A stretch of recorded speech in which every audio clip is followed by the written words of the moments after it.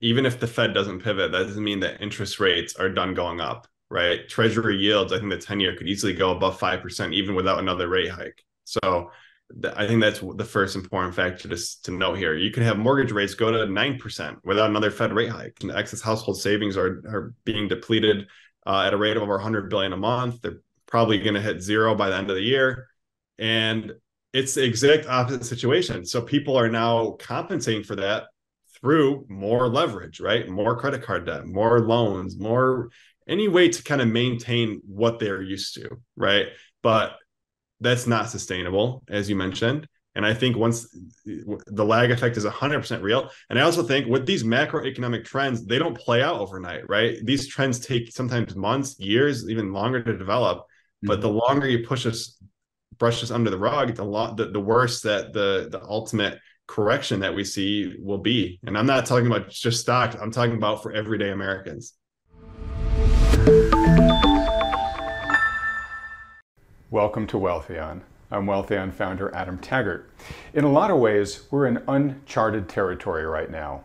While we face a litany of daunting challenges on an increasing number of fronts, including this past weekend's tragic developments in the Middle East, we've never had so much debt weighing us down at the national and the household levels. And the cost to service that debt has recently ballooned to levels that may well be unsustainable. How will this resolve? Can it resolve without some sort of financial crisis or painful defaults? To discuss, we welcome a new voice to this channel, global markets analyst Adam Kobiessi, publisher of the Kobiessi Letter. Adam, thanks so much for joining us today. Thanks for having me. Excited to be here. Yeah, it's a pleasure. And, it took a bit of time to get this scheduled. I'm so glad we stuck to it. Finally got you on the channel here. Really looking forward to introducing the Wealthion audience to you and your work. Lots to talk about, Adam. You're very prolific, so I went through a lot of your recent writings. I got a lot of great questions here for you. Before I get into them, though, if we could just start at the high level, where I like to start all these discussions. What's your current assessment of the global economy and financial markets? Sure. Yeah, I think it's definitely a very interesting time. Very unique backdrop here, especially as we have the Fed tightening. You have central banks around the world really doing completely different things. The Fed's tightening, Europe's tightening, kind of pausing, China's cutting, and everything in between. So, but our take has kind of been the market is just incredibly resilient overall. I mean, the equity markets are just incredibly resilient overall, despite all the possible headwinds that we've seen, all the different crises we've seen, geopolitical tensions, the Fed raising rates, the debt situation. But we're still really watching the bond market as the primary driver of a lot of price action across the board here. I think the bond markets have been very telling. I think there's definitely a big gap in bond prices and equity valuations, which is something we've also been very vocal on. But I think the overall theme is the economy has been more resilient than even the Fed expected. And does that mean that will continue to be the case? I mean, that's up for debate. But we're definitely not in a 2008 scenario. I think we're just continuing to see volatility. We'll see more Fed-based pressure, higher for longer. But it really is a unique time right now. All right. I'm curious because I'm just listening to your answer there. I'm just wondering, when you talk about the surprising resilience, are you adding to that, for now? In other words, and we'll get into this in the meat, so don't feel like you got to answer it all right now. But there's a lot of debate going on about whether sort of lag effects still matter. I think a lot of people have gotten to the point, because the economy has held up so well this year so far, and the markets have actually put in a good performance this year. That's why we've been seeing the emergence of the hopes for a soft landing or even the no landing scenario and whatnot. Do you see potential here that maybe we have somehow threaded the needle and there's a way to just gently get through all the issues that we were worried about in 2022 without too much pain? Or do you think it's more likely there is some sort of reckoning ahead and we just haven't hit the tipping point yet? Yeah, I mean, I think that we might have already have had a hard landing, right? I mean, it hasn't really been necessarily the greatest economic time for the last year or so, right? We've had high inflation, we have consumers struggling, affordability in the housing markets at all-time lows. But the soft landing is more, I think the Fed is trying to declare more of a soft landing in terms of unemployment. The labor market remains secularly tight.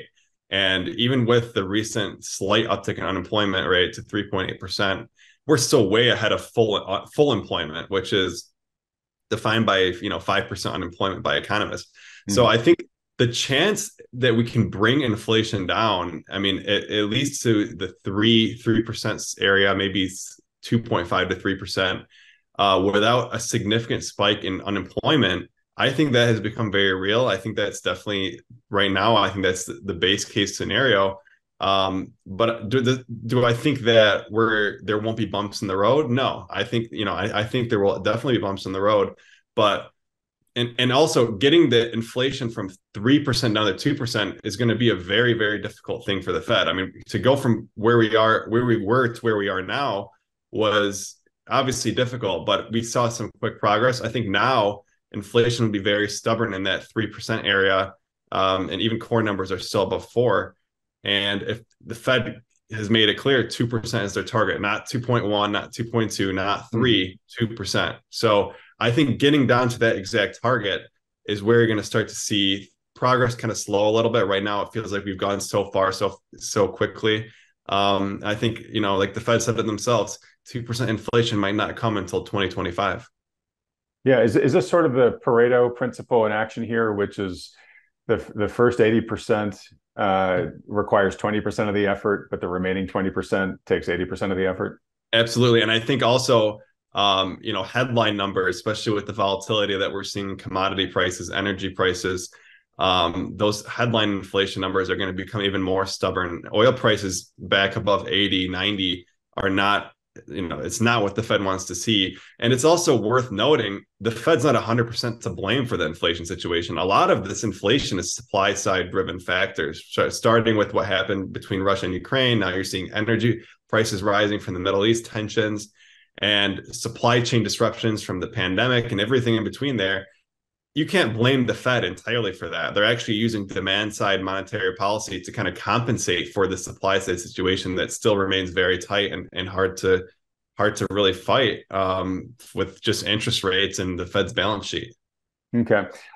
So I mentioned in my intro, and you just mentioned there, this past weekend's tragic developments in the Middle East, most notably the outbreak of kinetic fighting between, well, what to yesterday was Hamas and Israel. While we're talking here, it looks like Hezbollah and Israel might be now skirmishing in the north. Hopefully, this isn't going to continue metastasizing, but who knows? It's still very much in play. I'm just curious because this will be the first video that'll launch on my channel post those developments.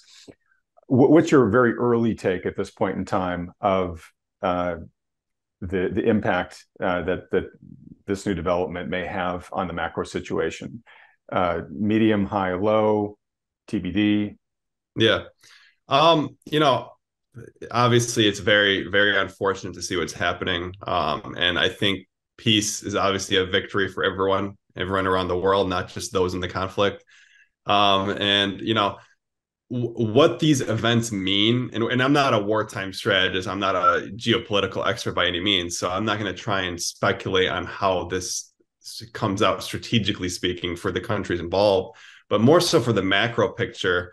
I mentioned first oil prices, energy resources, by far the most volatile component of CPI over the last couple of years, are now back up, and there's probably more of a reason now for oil prices to remain elevated.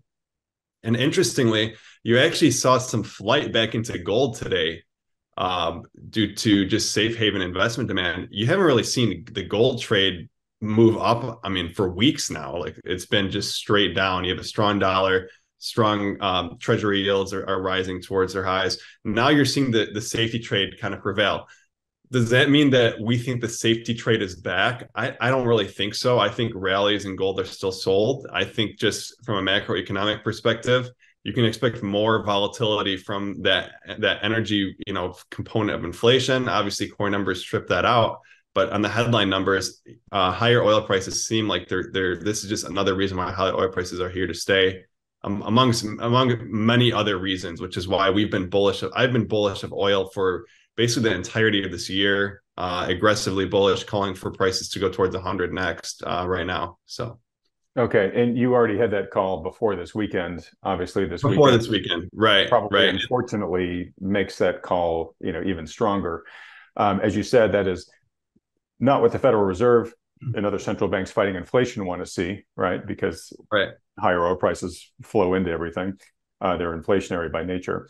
Um, all right. So you think right now oil continues to catch a bid, probably even a stronger one after this weekend's events. And I'm just curious, and I know I'm asking you to really speculate here, so don't worry, I'm not going to hold you to this.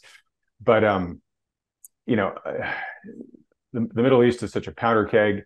Um, Neither you nor I are really geopolitical analysts here. I'm definitely not.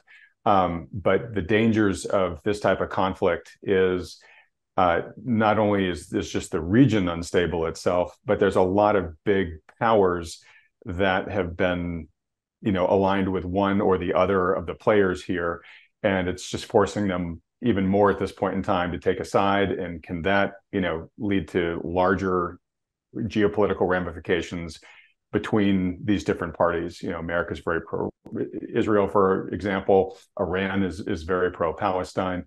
Does the risk premium for the global economy rise as a result of this? Yeah, I mean, I think objectively the answer is yeah, and I think that you hit the nail on the head. This conflict is a lot of different major world powers kind of behind the scenes pulling strings, right? It's not there's a lot more depth to this problem than just what's at the surface, right?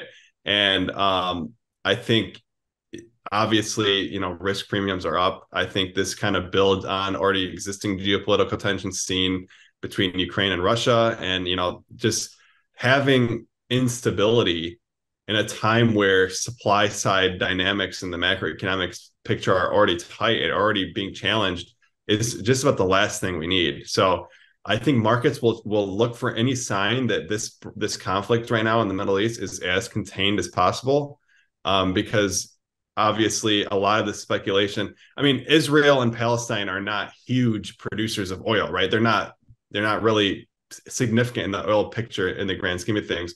It's more about the other parties at play. You mentioned Iran and other parties in the Middle East, even Russia, that are some of the world's biggest oil producers. That's where the speculation is coming into play. And I think markets are going to keep looking for any sign possible that this conflict is as contained as possible, which I'm hoping that's the case.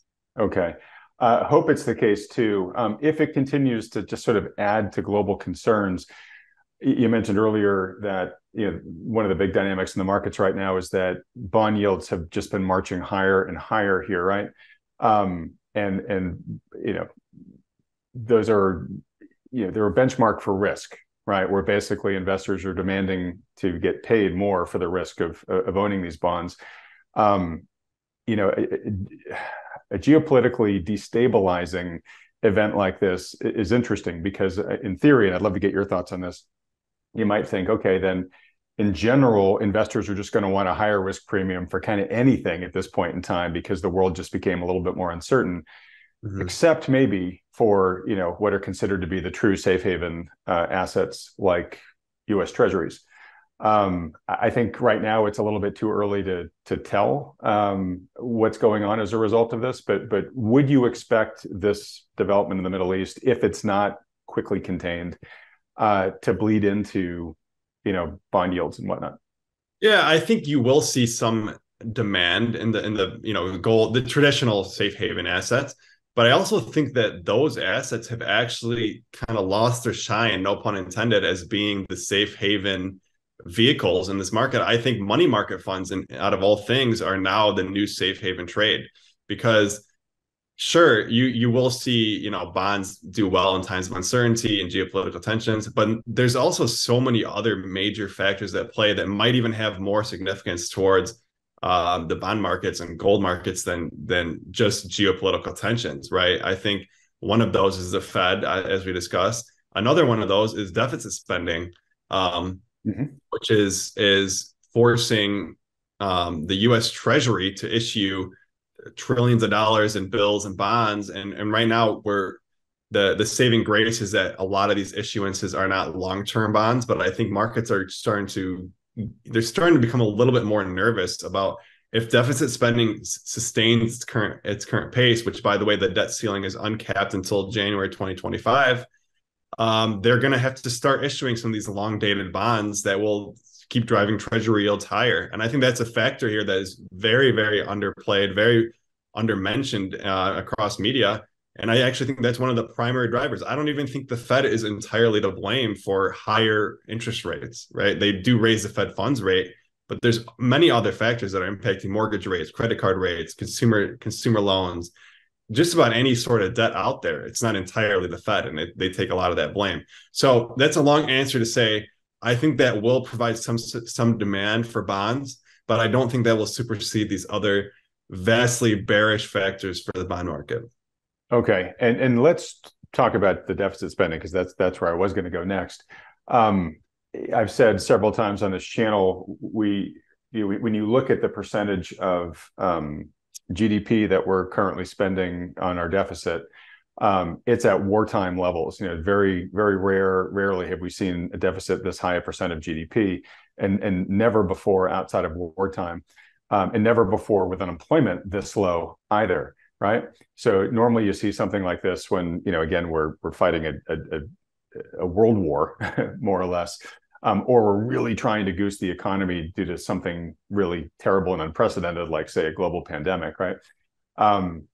So strange in many people's minds that we're doing this in what are now, quote unquote, we have a good, resilient economy. Right. And I've also talked about how the Fed is, it's interesting. The Fed is trying to slow the economy, right, using monetary brakes, but at the same time, the Congress and the administration are pushing on the gas pedal on the fiscal side of things. So policies are at odds right now, right? So obviously, well, I'll let you respond to this. You can't do that forever, right? I mean, it has implications, right? Both in terms of inflation, in terms of people beginning to get concerned about, the bonds that you're issuing to fund all of this. It has issues about purchasing power of the currency. What do you think is likely to happen here with the deficit? Will it have to get reined in, or will they just damn the torpedoes and sacrifice those other things? I think eventually, I mean, this is the elephant in the room that you can't keep spending. Look, we came off a period of time where debt was almost free, right? Debt service costs on US debt were below 2%, 1.5% for decades. So borrowing and printing 4 trillion in stimulus and all these different measures that happened over the last few years were extremely cheap. Now debt service costs are rising. They've almost doubled. They're nearing 3%, and we could see it rise even towards 4 or 5% in the coming years. That's a real material increase in the cost of just having debt and servicing that debt at the U.S. federal level. Not to mention, it's predicted to be almost 20% of it. Just the annual government budget will be interest expense. So I think eventually, and by the way, this is not a political take on it by any means. This is objectively speaking, with the way that current spending is moving, unless we have a significant increase in nominal GDP that rises at the same rate that we're spending, the interest expense is rising. This is not a long-term sustainable path that we're on, right? And I think the most recent debt ceiling bill kind of really put us in this situation as well. I mean, we've added over 2 trillion in debt since June because of the fact that it didn't really address anything other than removing the debt ceiling for 2 years and then kind of pushing the debate down the road. We keep pushing this issue, brushing under the rug. Politicians will always kick this can as far as they can, whenever they can. Exactly, right? And the problem is we're not thinking about a long-term solution here. And I'm not here saying that I do have a long-term solution, but I think it starts with spending. I think spending is still just very high. It's out of control. And not to mention, federal tax receipts are down about 8% on the trailing 12-month basis. So you have tax receipts going down with spending going up. Something needs to give here. You need to close that gap. Okay. I've got questions I want to get to, just sort of about your thoughts about, what the Fed's options are, any additional thoughts on your inflation outlook, whatnot. We'll get to that in a bit because there's some interesting territory I want to cover on the way there. But let me just ask you this, and I'm asking you to speculate. We've got an election coming up in a year. Um, do you think they can continue this current level of deficit spending through the election? Obviously, the current administration would probably like to do that. Or do you think that there are factors that might make that impossible? And if so, do we see, will we see some sort of, correction in the current resilience as a result of that?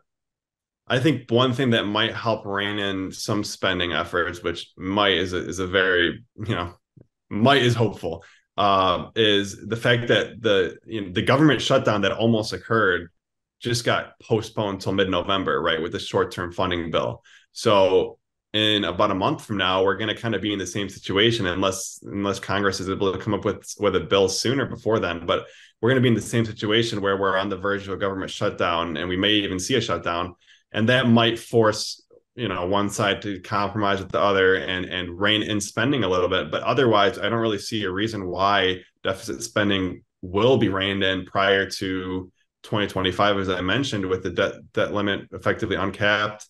The Fed is obviously being very aggressive, and everyone's trying to kind of have a soft landing. So there's a lot of factors at play here. And as you mentioned, election year, and a lot of different people with a lot of different interests in mind. It's not the best formula to rein in deficit spending for sure. Right. Can we deficit spend at these levels, say through the election and or beyond, if you think? I mean, I think we can. Sorry, let me just ask the second part. Yeah. Can we do and get inflation down below 2%?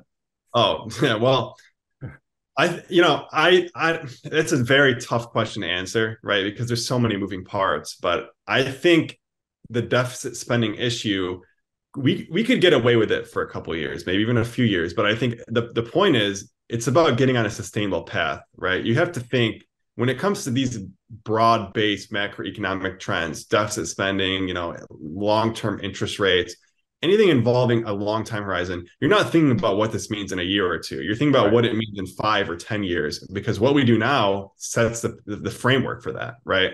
So could we get inflation to 2% and still issue trillions of dollars of treasury bills and bonds to cover deficit spending? Probably, yeah. I mean, I think there's definitely a path to that. It may even involve a recession. But does that mean that everything's okay? I don't think so. I still think that we need some sort of reform. Okay. That's a good segue into the next question I was going to ask you, which is looking at a recent tweet that you put out on Twitter / now X. So you basically provide a litany of challenging events that have occurred since just June 2023, right? So what, in the past 4 months or so? Yep. U.S. debt comes closest to defaulting on debt, or U.S. comes closest to defaulting on its debt in decades. Speaker of the House removed for the first time in history. War breaks out in the Israel-Palestine conflict. Mortgage interest rates hit their highest since year 2000. The U.S. borrows over $2 trillion for deficit spending. I'd also note on that it's the first year we've ever spent over $1 trillion in interest on the National Debt Service. Hawaiian wildfires burned 17,000 acres of land. OPEC issues surprise voluntary oil production cuts. Oil prices rise to the highest in over a year to $95 a barrel. They did come down, but they're now coming back up again. United Auto Workers strikes against Ford, GM, and Stellantis. So you say, look, we're witnessing history every day now. I mean, all those things that I just listed off there on your list have happened in the past 4 months or so.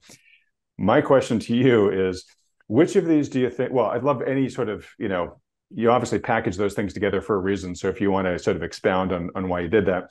And then secondly, which of these do you think will influence events the most over the coming year? Yeah, well, I grouped all those together because these have all been things that in the past, like if they were to occur, it would be the event of the year, right? Like the Speaker of the House being removed would have been news for a month. Now, the next day, you don't even hear about it anymore because there's so many other headlines. And I mean, what does this mean going forward? What are the important things going forward? I think a lot of this is still focused around, higher interest rates, higher deficit spending. They all kind of go hand in hand in a way to $1 trillion in interest expense per year.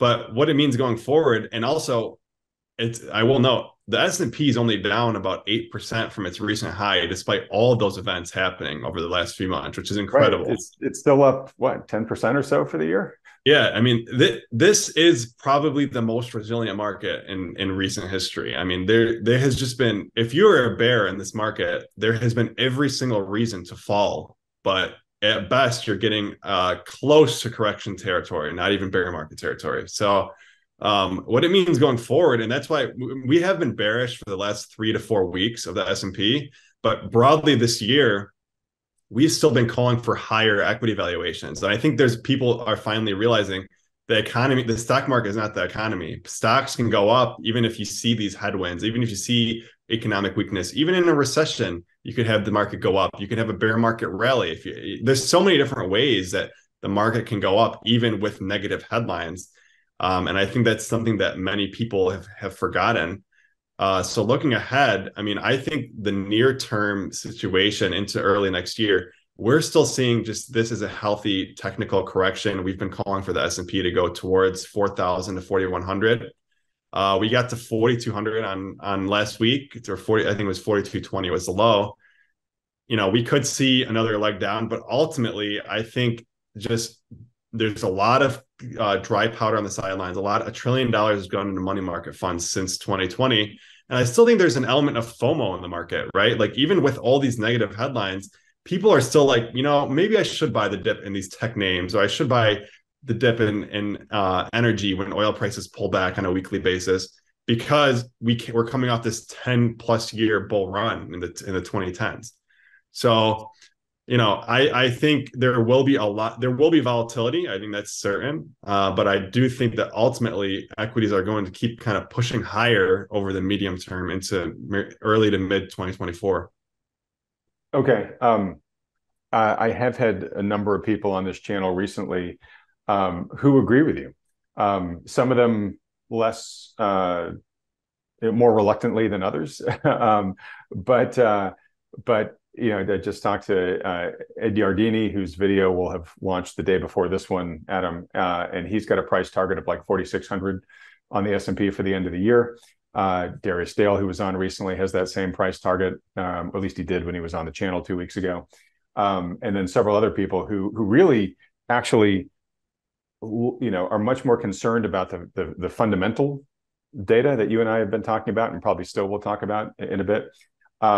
But they're saying, look, you know, that doesn't necessarily mean that the market, you know, has to reflect that immediately. And for a lot of reasons, technical and otherwise, they're calling for the market to power higher from here into the end of the year.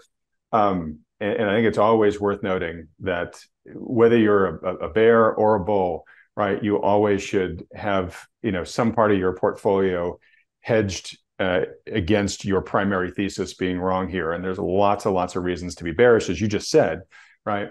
And if you decide to take a bearish position, just be open to the possibility of what Adam is saying here, that, you know, hey, the market might actually surprise you. And if it does, just make sure you're positioned in a way that you're not exposed to lose too much of your money if Adam indeed is right here about where things go in the near to medium term. All right. I want to ask you about what you think of the odds for recession are. But before I do, let me read another litany of yours, because to me, I think this is almost the more important, it's the more interesting, and definitely I think the more important conversation to have. I put this under the title of, and maybe this is the term you used for it, which is, how can the average person afford to get by? Right. And here are the litany of things that you would put that out there. The average payment on a new home is now at a record $2,900 a month. The average house is now renting for a record $1,900 a month. The average new car payment is now at a record $740 per month. The average used car payment is now at a record $530 per month. The average student loan payment is now $500 a month. The average gallon of gas is now nearing $4 per gallon again. The average household credit card balance is now at a record $7,300. The average household will have $0 of excess savings by the end of this quarter. You then say, to put this into perspective, if the average person owns a new house, has a new car, and pays off student and credit card debt, that costs around $5,100 a month. That's approximately 90% of median pre-tax household income. This is a crisis. All right. So brass tacks, forget about what the markets are doing for a moment, because honestly, it's a relatively small minority of households that own the vast majority of financial assets anyways, right? But just for real people, just living their lives, trying to get by. I mean, in that long list I just mentioned, I mean, almost everything was at a record high cost, and we're not at record high wages, certainly not at record high real wages. Real wages have basically flatlined forever. So how does this resolve? Yeah, so I like that you first mentioned that the market is a very small subset. People that have a lot of money in the market, or a lot of their net worth in the market, is a very, very small subset of the population. And just because the stock market goes up, that doesn't necessarily mean that everybody else is doing great. And I think right now, and what's interesting is a lot of people will say the housing, in the 80s and the 90s, we had mortgage rates for 15% or 10, 12, everything, double digits, right? But what's interesting is housing affordability right now is lower than it was then. And it's actually at an all-time low, according to many, many research reports from even Goldman Sachs or a lot of large banks. We are actually at the lowest affordability ever, right? And that's because you have high prices with high rates. And I think that's something that I really believe that affordability is going to continue to get worse, which is why I'm concerned for just about anyone that's just trying to get by, right? That's trying to buy a house. First-time home buyers, it's such a bad time to be a first-time home buyer. And why do I say that affordability is going to get worse in the housing sector? It's largely a product of supply, right? The higher prices that we're seeing right now, and the lack of affordability is, 90% of borrowers have a rate below 5%. I think it's about 30% are below 3%. So there are a lot of people that are not paying $2,900 a month for their house. They're paying much less. They're locked into these 30-year mortgages from when money was basically free 3 years ago. And those people might be doing fine. But the longer and longer that this goes on, the more people you have that are trying to either get their first time home, or they're whatever it may be, right? They're taking on more debt. They're looking to buy their next car, or they're looking to lease their next car, rent their next, whatever it may be. The more time that goes on, the more people that join that camp, right?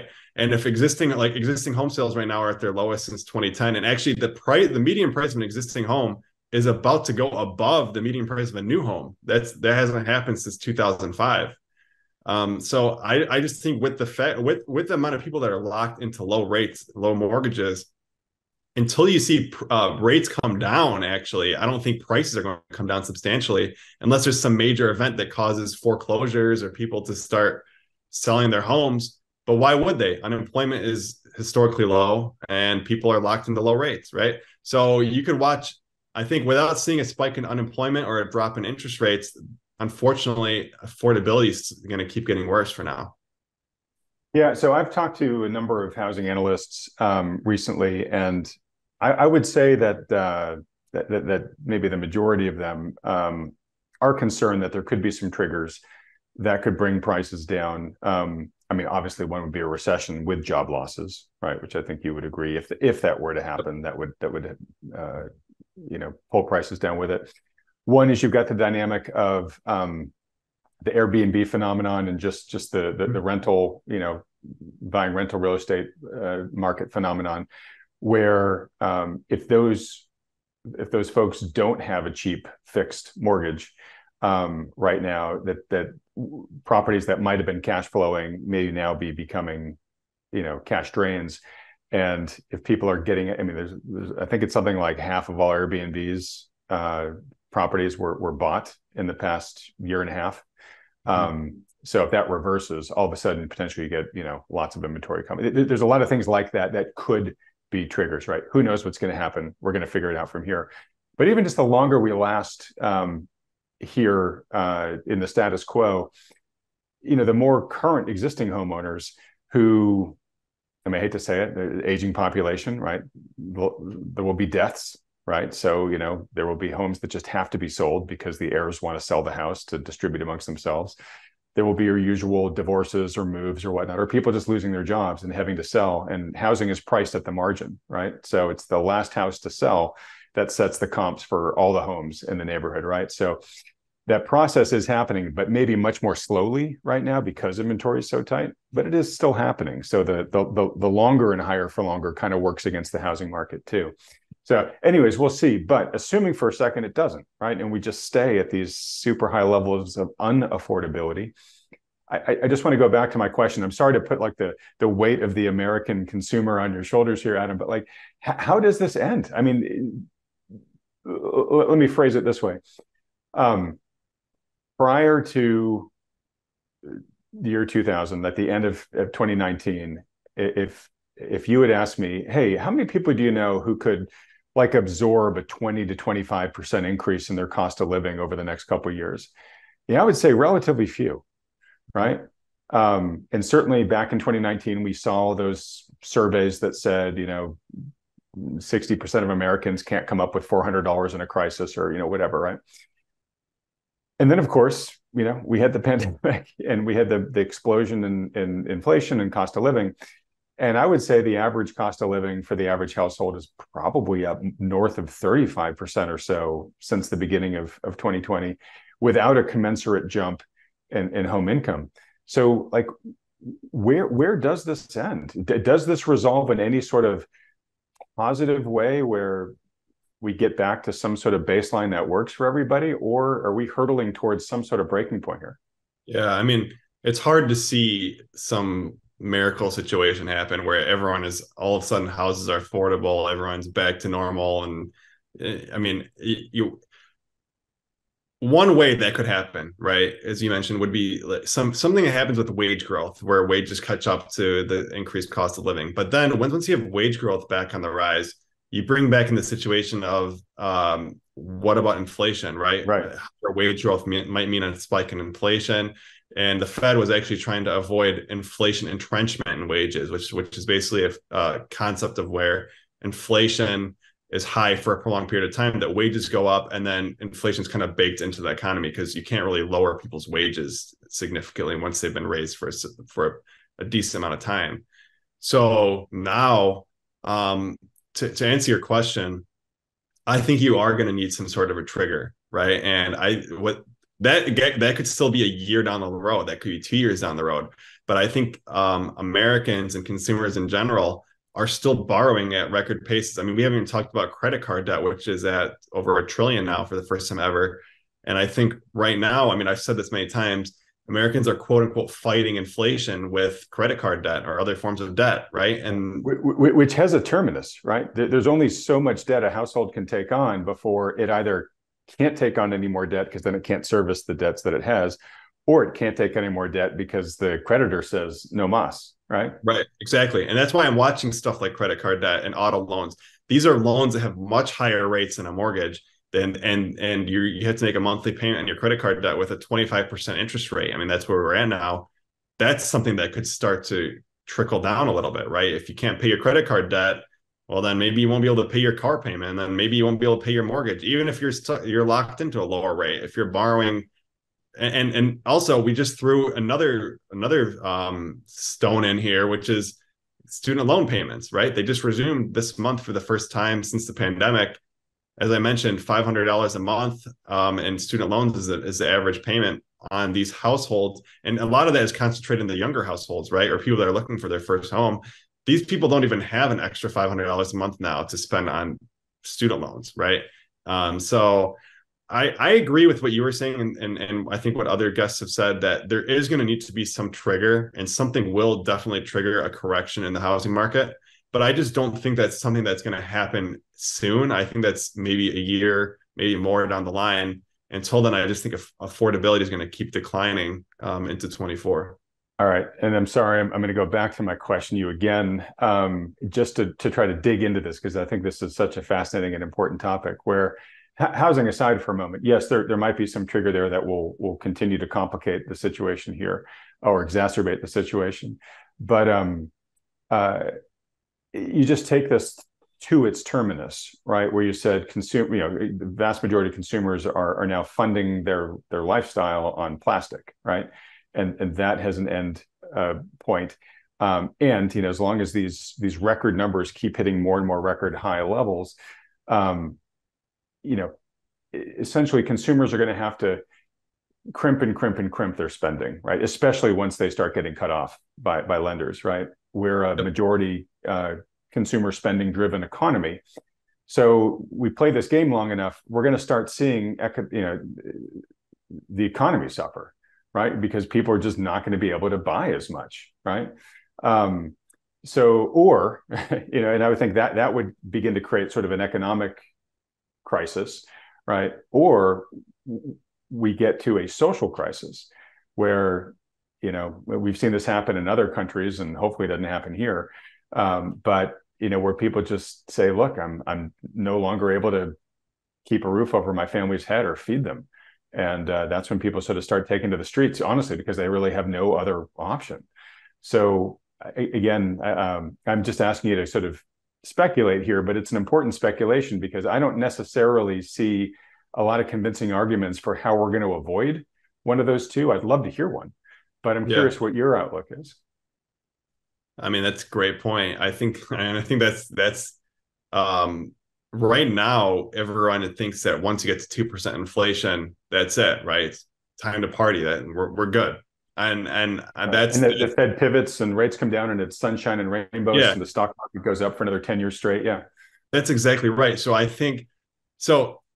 Could you have a soft landing, which means you get inflation to 2% without a recession? Sure, but does that mean that a year from then you don't have a recession? No, right? There's still you still, and also we don't have deflation, we just have disinflation. So it's not, Mm-hmm. prices are not coming down. And I think that's a very, very common misconception. People think that with inflation down to 2%, all of a sudden prices have come back down. No, they're just going up 2% on what they've already gone up by 20, 30%, whatever it's been over the last 4 years, right? So I think you're right. I think this ultimately, um, it something has to give, right? And I don't know what it will be. I don't know when it will be. I think it will. This is still going to keep building up for the next few months or even years. But eventually, something's going to give, and you can't just keep borrowing and spending. And I don't think wage growth is going to catch up with the recent surge in housing prices and inflation and energy prices, just about anything. So I agree with what you're saying in that something eventually is going to happen. I just don't know what it will be. Okay. And, I've been beating the drum for a long time now on this channel about the lag effect and the fact that it's real, it matters. We might have delayed the arrival of the full brunt of the lag effect by this deficit spending that you and I were talking about earlier. But in my opinion, to assume that just because it hasn't arrived yet, that it's not going to arrive, I think is foolish thinking. And as we pursue this higher for longer strategy, and as interest rates are at these, I'll call them very high relative yields, right? I mean, historically at certain points they've been a lot higher. But certainly on a relative basis, like you said, for the past 20 years, right? And for most of the past 20 years, debt was almost free. I mean, it was ridiculously cheap. Now it's not, and it has changed in a very short period of time. So, so basically, my gut feel, but more importantly, the take of a lot of people I interview on this channel is look, there is a cost of debt above which this economy just can't function sustainably, and things start breaking. I would say a number of the people that I interview would probably say, and we may have already passed it, right? We just haven't figured out yet because the lag effect hasn't fully arrived yet. So I'm curious, in your mind, given today's cost of capital, can we sustain this? Or if we stay at this point and the Fed doesn't pivot, will eventually things that are systemically important start breaking? Yeah. I mean, even if the Fed doesn't pivot, that doesn't mean that interest rates are done going up, right? Treasury yields, I think the 10-year could easily go above 5% even without another rate hike. So I think that's the first important factor to note here. You can have mortgage rates go to 9% without another Fed rate hike. It's entirely possible, right? The Fed hasn't raised rates since July, but mortgage rates are up 150 basis points since then. So I think, and something else to note on the lag effect and just a general move higher in interest rates, most adults, or many adults, I should say, in the US have not experienced inflation and interest rates at this level in their adult life. Yeah. I mean, millions of adult Americans have not experienced this before, right? And because the last time inflation was at this level, a level, and interest rate at this level was almost 40 years ago, right? Yeah, So I'm Gen X. You can see the white in my beard. I have very foggy memories of it as a young kid. yeah, exactly. So it's a shock when you come out of, and what's also adding to the shock is we came out of the biggest ever stimulus package in history, right? In 2020, you handed out $4 trillion while lowering interest rates to zero, Yeah, basically by a overnight. long shot. I mean, the biggest package by a country mile and then Yeah, some. it's not even close, right? So the shock factor, and that's also why I feel like a lot of people just got used to that lifestyle, right? They in 2020, excess savings were skyrocketing. Everybody had money. If you went to any place that was open, right? Any retail mall or luxury goods store, there was a line out the door, right? And people were saving money like there was no tomorrow. It was crazy. It was like the best savings period of all time. And then now you have the exact opposite situation. Like I mentioned, excess household savings are being depleted at a rate of over 100 billion a month. They're probably going to hit zero by the end of the year. And it's the exact opposite situation. So people are now compensating for that through more leverage, right? More credit card debt, more loans, more any way to kind of maintain what they're used to, right? But that's not sustainable, as you mentioned. And I think once the lag effect is 100% real. And I also think with these macroeconomic trends, they don't play out overnight, right? These trends take sometimes months, years, even longer to develop. But the longer you brush us under the rug, the worse that the ultimate correction that we see will be. And I'm not talking about just stocks. I'm talking about for everyday Americans. Um, yeah, it's a great point. I'm going to intuit, feel free to correct this, but from what you're saying, I'm going to intuit, you feel like we are due for some sort of reckoning period at some point in the future. Absolutely. Yeah. Yep. Okay. Absolutely. That does. I'm not saying that's coming right now, right? Some Right. point in the future, maybe even a year down the road from now. Yeah. And I also think there's so many other things going on. I mean, look at commercial real estate, right? That's in the exact opposite situation as where residential real estate is, and the strength of the residential market is actually masking the weakness of commercial real estate. We're in a bear market in commercial real estate. I mean, office buildings are down 30% in a year. The price, I mean, that is incredible, right? Like think about how much of a contrast there is between residential and commercial, and also 70% of these loans that are backing these commercial properties that are now vacant, vacancy rates are up, that are now producing far less cash flows, and also seeing higher debt service costs. 70% of those loans are owned by regional banks. The exact banks almost collapsed 6-7 months ago, right? And I think that's something else. That's another headwind that is barely getting any attention. I think you're going to see this become a much bigger part of the crisis into 2024, 2025, especially as 1.5 trillion of commercial loans need to be refinanced by 25, right? That those loans were last issued years ago when rates were maybe half or even a third of where they are now. Yeah. So Now you're singing my lag effect song here. So it sounds like you think that commercial real estate, there's still more shoes to drop in there going forward, which impacts not just commercial real estate space, but it also goes back to the instability in the banking system that we saw earlier this year.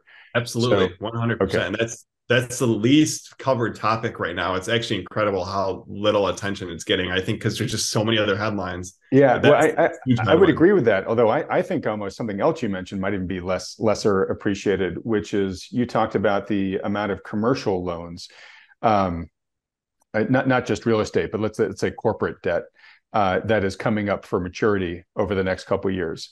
The latest stats I saw on it was like, 2/3 of a billion this year in 2023. It gets up to almost a billion next year, over a billion the year after that. So there's this coming wave of debt that's going to need to be rolled over.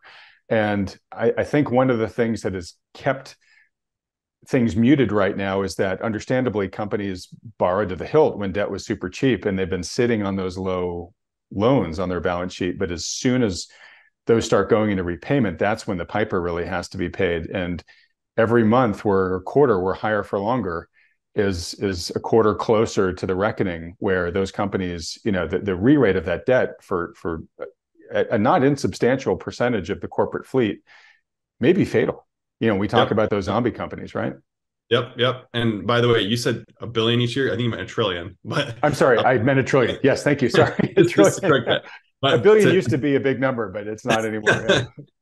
to build on what you were saying, yeah, that's exactly, and that could be another point of weakness, right? Where things start to spread from there. There's always a trigger, right? And it's hard to know what that trigger is going to be. But um, keep in mind, these large commercial developments, right? These are often billion-dollar buildings, bigger even, right? These office buildings in Manhattan that are 60, 70% empty now. Those It's effectively a company, right? They're cash flowing a certain amount every year. They lever up, they build the project, then they cash flow a certain amount, and they take a portion of that cash flow for debt service costs, right? Well, if your business is 70% empty and people are only using it 30% of the time, but you have the same amount of debt with higher interest rates on that debt, and therefore your cash flows are lower. And keep in mind, the person that you owe the debt to almost collapsed 6 months ago. I Right. don't really understand I don't understand where the soft landing is in commercial real estate, because there isn't one. It's already a bear market and it's a crisis. I think commercial real estate is going to become a far more focused and talked about topic in 2024, especially with higher for Does it have potential to be kind of the spark that ignites the rest of the conflagration here, or long. do you expect Absolutely. it to be Oh, okay? for sure, for sure. Okay. All right. So let's see here. Not a lot of time left for a lot of great topics. Um, Let me just ask you this. The Fed's options and its likely path from here, what do you see? Do you see the Fed hiking more? No, we said in July that was the Fed's last rate hike. We stood by that since then. I think it's really now just a long pause. Probably no rate cuts into maybe even the second to third quarter of next year. I mean, we saw futures pricing and rate cuts beginning in September next year, briefly after the last Fed interest rate decision, where they held the rates flat. And I will say, I don't really think it even matters if they raise interest rates again. If the peak Fed funds rate is 25 basis points higher, it's not the biggest thing right now. It's just about how long they're going to pause for. And I think that pause is going to be a lot longer than even what we're pricing right now. I think we could see rate cuts not begin until easily the third quarter of next year. So I think a very long Fed pause is coming. Continued balance sheet reduction by the Fed, and just kind of wait and see. The Fed has this wait and see mentality, which is smart. And I will say, if I was Jerome Powell, I would be playing it the same exact way now, right? They moved a little bit late, but now they have to play the cards they're dealt, and they can't do much more than what they're doing in the current situation. But yeah, we're calling for a long Fed pause and just this continued wait and see with minimal guidance approach from the Fed, because they also just don't really know what's going to happen over the next year. all right. And what do you think is more likely, that the Fed shifts policy because mission accomplished, we got inflation down to 2%, or because, dear God, something systemically important is breaking under the lag effect and we got to step in to rescue? Yeah, that's a great question. I think the Fed will comfortably get inflation to the 2.5 to 3% range. I think it will then, from there, it will be interesting to see if they even maintain that strong 2%, or will they kind of be happy with a 2.5% inflation rate, right? Maybe that's the new normal. I don't know. But to get down to 2%, and by their own words, they don't see that until at least 2025. It's hard to see a case where unless unless rates can come down while also seeing inflation come down in late 24, early 25. It's hard to see a case where they get to 2% without some sort of economic weakness, even a mild recession. I think that's very difficult. So I think to get to 2% flat, especially in the current situation, there will probably be some sort of weakness in the economy that prompts that, rather than just a super long Fed pause and smooth sailing ahead. Okay. Adam, so many questions I want to ask you that we're just going to have to save for the next time you're on the program. Um, let's just end here with your market outlook. So you gave a little bit of a nod to this, but where do you see markets going end of the year into 2024? And are there any assets that you think are particularly favorably positioned right now? And are there other ones that you maybe would really counsel folks to avoid? Sure. Yeah, yeah. So we're for anyone that's not familiar with the Kobiessi Letter, we focus on equities, so the S&P, commodities, including natural gas, bonds, and gold, and then natural gas, gold, and crude, and then bonds, as well as some options. So I kind of gave my outlook on the S&P earlier, just a natural correction right now with healthy, steady push higher, healthy in quotes, but resilient market higher. But I think commodities are incredibly interesting. We haven't had a chance to talk about that besides energy resources, really. But we've been doing great trading commodities. And all of our trades, we take a fundamental and technical viewpoint. So we kind of take a blended approach. And when both of those situations kind of align, that's when we have more conviction. So commodities, I think oil prices are higher. I think gold is heading lower. And I think that's, like I mentioned, because of higher rates and stronger dollar. We didn't even talk about the dollar, but that's another thing. And then natural gas has also been incredibly volatile, a great opportunity. We've been playing it to both directions. And bond markets, we still calling for the 10-year to 5%. So it's interesting. We've been raising our target all year. 3 months ago, we were calling for 4.5%. Then we said 4.75, and it got there in like one day, which was insane. And then it got almost to our 5%. Now we're back off. But I think interest rates are just, treasury yields and specifically, are going to keep pushing higher into year end. Okay. And do you see that sort of as a through 2024? And the reason why I ask is because, or one of the reasons why I ask is before this year, we never had more than 2 consecutive years of down performance for treasuries. Now we're going to log an unprecedented third year. Are you thinking we're going to log an extra unprecedented fourth year on top of that? In 24, it's so hard to say, right? Because there's so many moving parts. Like, we'll have you back on, so don't worry. yeah. Will treasuries be higher in 24? I don't know. If I had to bet, I would. I don't think that the 10-year is going to 8% or something crazy. I just think that we're in a higher for longer treasury yield environment. But 2024, there's so many moving parts. I can't even begin to speculate where the 10-year will be a year from now. Okay. So your thoughts on higher bond yields right now is really kind of an end of the year call. Yeah. Into early 24 is our call. Okay. Early 2024. Okay, great. And then just real quick, because you mentioned it, dollar. Yeah, the dollar, the DXY, the US dollar index is just in a complete straight uptrend. I mean, it doesn't even pull back. You'll see a pullback on a daily basis if you're lucky. And I think the US dollar index could go to 110 easily, especially with longer Fed pause again, which is in turn a little bit more hawkish than what markets were expecting. It's incredible to think that markets were expecting 3 rate cuts, this year. I know. And think about that. 4 months, 5 months ago, the markets were expecting 3 rate cuts. Now we're not talking about rate cuts for potentially 7, 8, 9 months. I think the US dollar is going to continue to price in the higher for longer case, and that's going to keep pushing the DXY higher. That's largely our thesis behind a bearish gold trade that we've been taking on recently.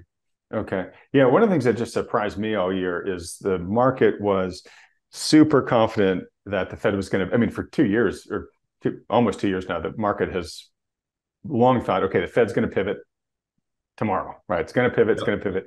The market has always had to shift its expectations, right? The Fed has won every one of those chicken fights. And yet markets are up substantially this year, right? It hasn't rained on the market's parade. Now, granted, you could say that's because it got really oversold at the end of last year or whatever, but it's amazing to me how wrong the market's been proven against the Fed this year and had to change its expectations, and still prices have powered higher. Yeah. What's funny is the markets have really doubted the Fed up until now. This is the first time the markets are really saying, all right, maybe we'll listen to the Fed. The Fed never even said they were cutting rates this year. Literally not once. They actually said the exact opposite. They said we don't see any interest rate cuts in 2023. So they're doing exactly what they said.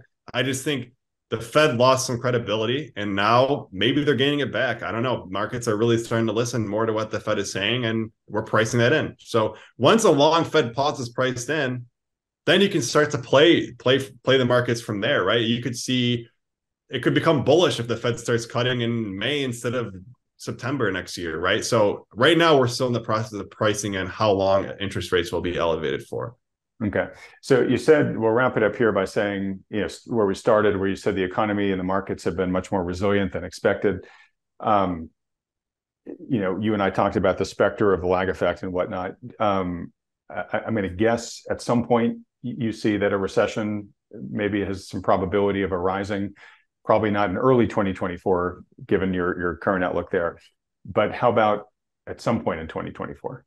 Yeah, I mean, maybe in late 24, you start to see some weakness. I don't think in the first half. Maybe when a lot of the time when the Fed starts cutting rates, it's not, people think when the Fed's cutting rates, that's it. You're free sailing, right? A lot of the time that's when the recession comes, right? Exactly. So, yeah. And markets tend to perform really poorly when Feds start cutting rates yep. After big hiking. Yeah, that's exactly right. So I think in late 24, you'll start to see some weakness.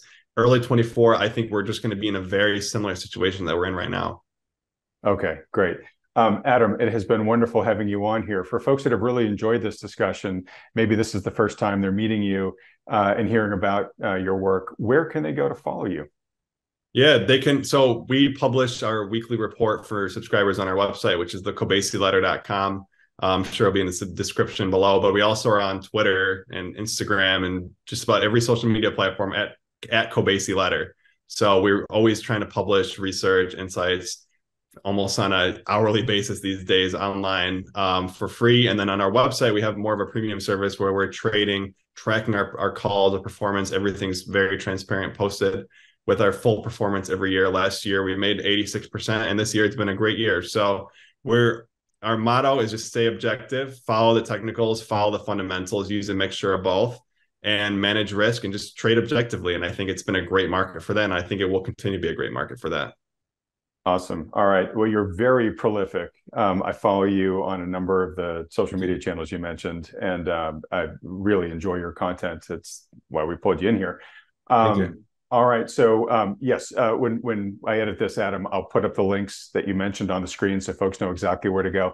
Folks, links will also be in the description below the video too. So if you just want a one-click way to get to those resources, you'll have it down there. All right, Adam, just in wrapping up, I've got two quick things to let folks know about, and then I want to give you the last word here. So folks, just a reminder that Wealthion's online fall conference on Saturday, October 21st is coming up like a freight train now. We're just only a little bit more than a week away from it. If you missed the expiration of the early bird price discount, which was our lowest price discount that just expired this past weekend, don't kick yourself too hard. We are still offering a last chance to save price, which is lower than the full price for the tickets. So if you register this week before Sunday, you'll lock in that last chance to save price. To learn more about the conference, as well as to register, go to wealthion.com/conference. And I think Adam did a really phenomenal job in delivering the context for our weekly recommendation here on this channel, which is, it's a very uncertain, confusing time for the professionals, but obviously for just regular investors who are just trying to protect their capital, hopefully prudently grow it, but most importantly, don't want to become roadkill to the uncertainty that's out there. Highly recommend most of you watching work under the guidance of a good professional financial advisor, one who takes into account all of the macro issues that Adam outlined here. And to be honest, not that many do. It's a relatively small minority that actually do the work to follow all of the things that Adam talked about here. If you've got a good one who's doing that for you, great, stick with them. But if you don't, or you'd like to get a second opinion from one who does, feel free to schedule a free consultation with the financial advisors endorsed by Wealthion. To do that, just fill out the short form at wealthion.com. Only takes a couple of seconds. These consultations are totally free. There's no commitment to work with these guys. They just offer it as a free public service to help as many people as possible, position as prudently as possible, in advance of the potential shoes to drop that Adam has noted here. If you've enjoyed having Adam here for his inaugural interview on Wealthion, and I really have, please let him know that you'd love to have him come back on the channel. And to do that, show your support by hitting the like button, then clicking on the red subscribe button below, as well as that little bell icon right next to it. Adam, it has been wonderful. I'd love to just, any last parting bits of advice you want to give the viewers here? Just it's been an honor to be on the show with you. This is, I mean, great show. Legendary investors have come on this, so it's an honor to join you. And I hope everybody kind of took a little bit away from this, and hopefully I'll rejoin in the future and answer any questions people have below. But I think my goal is just to take complicated insights and complicated situations, but make them simple and make them easy to understand, and ultimately make an actionable thing that you can potentially invest or trade based on. So again, it's been an honor to join you, and I look forward to any future appearances. Great. Well, look forward to having you back on in the future too. And, it's a testament to the quality of your work, Adam, that you're on here, but also it is nice to see new blood coming into this space and people who can communicate this to all audiences, but in particularly, younger audiences coming into this who don't have, I think, well, they just don't have the life history, the investing history that a lot of the older generations like X and the boomers have. And this channel is heavy on that side of the scale. So it's nice to have you come in and add some opportunity for younger voices to come in and hear that simplified those simplified insights from somebody of their generation. So thanks so much, and kudos to what you're doing. Appreciate that. All right, it's been a pleasure. Adam, thanks again. Everyone else, thanks so much for watching.